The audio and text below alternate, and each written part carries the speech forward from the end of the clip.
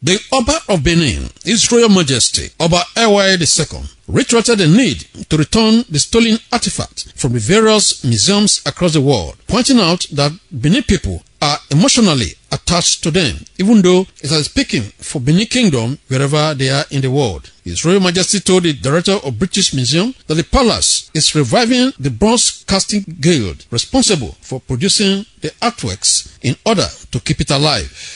On the forthcoming launching of the Red Book, His Royal Majesty said invitation will be extended to the Director of British Museum, the British government, and other private collectors of works of art across the world, adding that Benin culture is far from being extinct as erroneously believed by some historians and academics in some parts of the globe.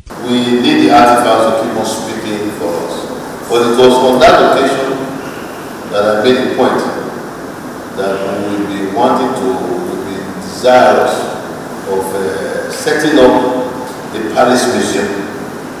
That was the first time I actually mentioned it publicly in that exhibition.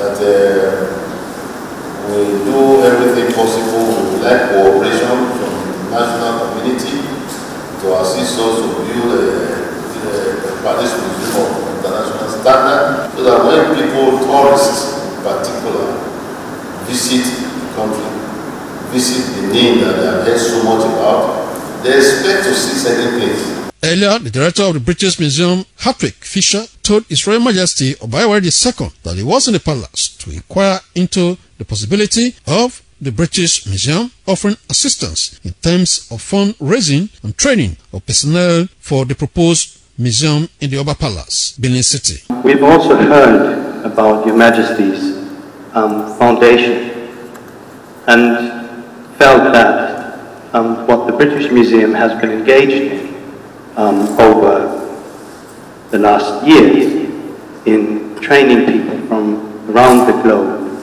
if there would be a possibility to work with you and there to perhaps offer what we could bring to your great endeavors. The Director of the British Museum also indicated interest to support the Red Book, the Benin Monarch, and anthology of Benin history in any way they can.